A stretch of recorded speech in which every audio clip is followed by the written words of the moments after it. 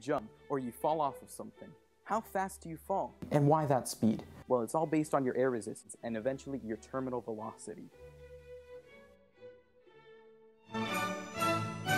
When something falls, they can fall at different speeds based on many different factors, such as their mass, the amount of drag they have, or their aerodynamics. And all these things dictate what that thing's terminal velocity is.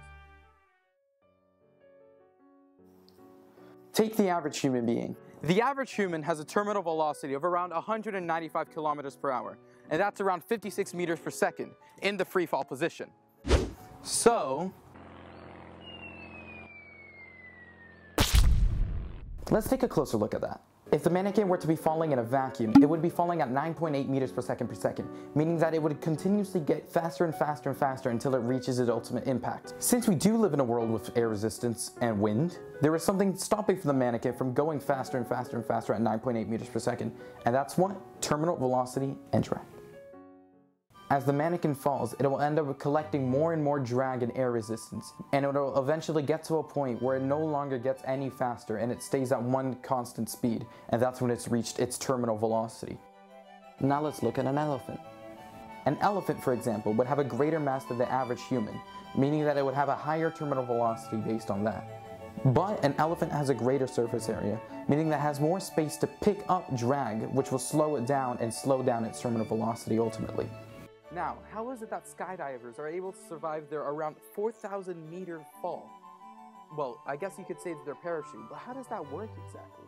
Well, like the elephant, the parachute makes the human surface area way larger, meaning that it has more space to pick up drag and ultimately slow down its terminal velocity.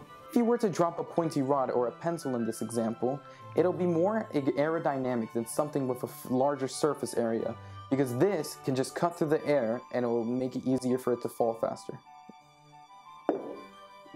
Like so. This is why they test cars in wind tunnels. It's to check that the car is maximizing its speed and it isn't wasting anything with the shape of it by catching too much air. This is also the reason that the elephant does not fall at such a higher terminal velocity than the average human. It's because its aerodynamics are usually not very good unless the elephant is pointing in the position of a kinetic rod or something. Well, now that we found out what terminal velocity truly is, we now know what it's like to be a skydiver, or even an elephant falling from a great height.